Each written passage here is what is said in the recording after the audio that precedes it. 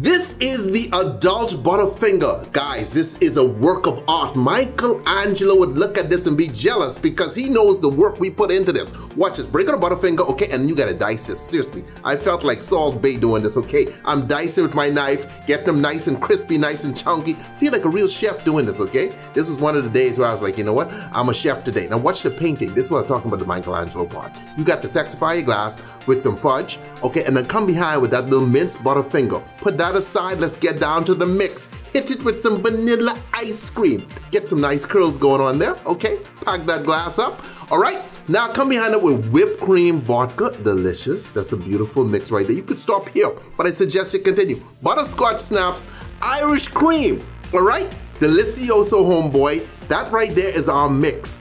Then we stick in the whole Butterfinger. You can put in 2 or 3 if you want, okay? But I did 1, I'm on a diet, okay? Sexify the glass with some chocolate syrup.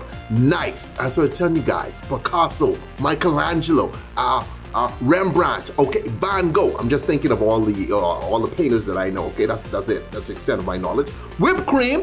Break a Butterfinger in half, stick that in, and then I come behind with some minced Butterfinger crumbs. Delicious, okay? And now I put on a little cherry, okay? Just to top it off, just to say, hey, here's a little bit of class for you. Bang, good to go. And there you have it, the adult Butterfinger. I go in, I taste, and I'm gonna tell you, how does it taste, Sky?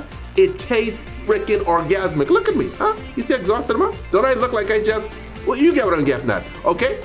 Delicious. Good. Oh my God, look at him, look happy, okay? Happy. She's the one, homeboy, she's the one,